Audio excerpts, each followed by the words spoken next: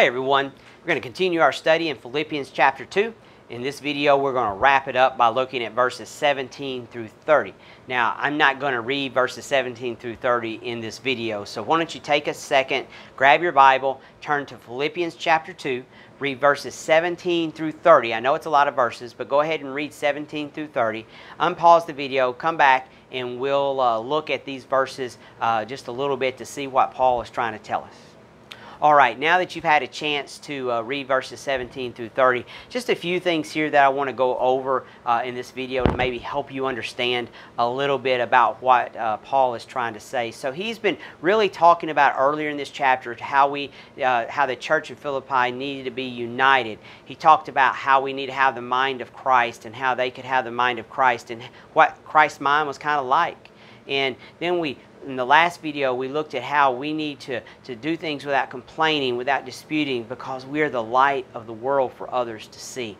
And so now in verse 17, he begins to come in, and he says this in 17, "Yes, and if I am being poured out as a drink offering on the sacrifice and service of your faith, I am glad and rejoice with you all. For the same reason, you also be glad and rejoice with me." He's really, when he says poured out as a drink offering, there was a practice among the Jewish people and the pagans, I guess you would say, in their sacrifices. They would often pour out wine or perfume or some other things beside or over or up on an animal that was going to be sacrificed. And so when he's saying I'm being poured out, what he's really saying is that, you know, I'm in prison now. I'm being poured out as a sacrifice. I could probably be executed at any minute now. And so he's letting them know that, you know, I could be this sacrifice, but I'm being sacrificed for Christ. And look what he said. This is even greater.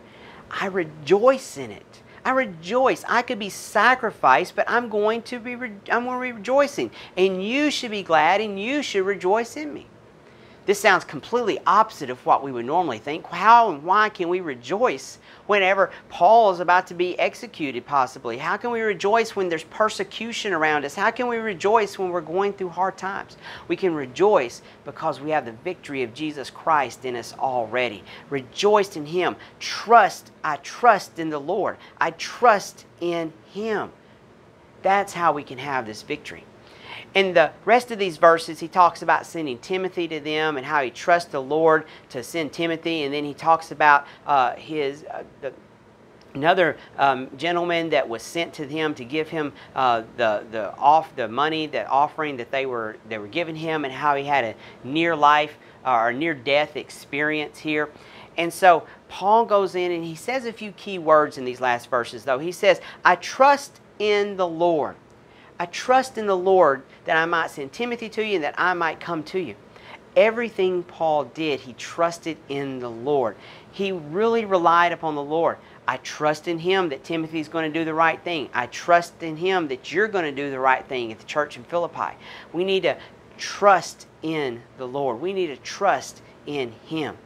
And then he talked about this brother, this fellow worker, fellow soldier, as he's called in verse 25, this messenger that the church of Philippi sent to him with probably money and a letter asking Paul, "Hey, what's going on? We're concerned about you. We're worried about you. We hear you're in prison." This is the man that Paul probably sent back along with Timothy with this letter to the Philippi church. And he said in verse 29, "Receive him therefore in the Lord with all gladness, and hold such men in esteem, because for the work of Christ he came close to death, not regarding his life, to supply what was lacking in your service toward me." Look at this. Esteem him. Receive him with gladness. Esteem him because he worked for the Lord and it almost brought him to death. I don't think we do this enough in our world today. How often do we look up to men and women that serve Jesus Christ? Not just pastors and leaders in the church. There are many men and women that we don't see work behind the scenes in the church that serve Jesus Christ day in and day out. Maybe they're the type of messengers like this man was that normally aren't seen. But they're doing the will of God. They're doing all they can to serve Him the best they can. And normally they're the ones doing it with a smile on their face. God says, esteem them, be joyful for them, lift them up as they serve the Lord. One of the best ways we can lift them up is to pray for them. One of the best ways we can do that is to just pray for them, that God continues to use them and make them an example to others for Jesus Christ, that they may be that light that Paul talked about in the previous verses. Also, let them know that you see their work for God. Encourage them. Go and tell them you're so glad that you see them work for the Lord and you're glad of the things they do. Be a completely different church in a completely different world if we as Christians went and we praised and gave blessing and gladness to others that we see working for the Lord with sincere hearts.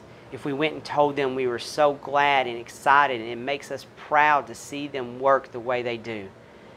That would just be so great for those that work and strive to work for the Lord. So the next time you see someone working maybe behind the scenes, or someone that you know does a lot, not just in the church, but for God, for Jesus Christ, they live as a light to the world. Go up and tell them you recognize it, you see it. Tell them thank you for living that way. Pray for them. Let them know you're praying for them, and then pray with them. Pray for them. And let them know that you are glad to see their light shining bright for the world. Let's be an encouragement to each other. Let's cooperate, be unified as we close out this chapter. And don't do things with complaining. Don't do things with disputing. But live a life trusting in the Lord, lifting others up, showing others that you recognize the work they're doing. And let's let them know that we're praying for them, and we will continue to pray for them as they do the Lord's work.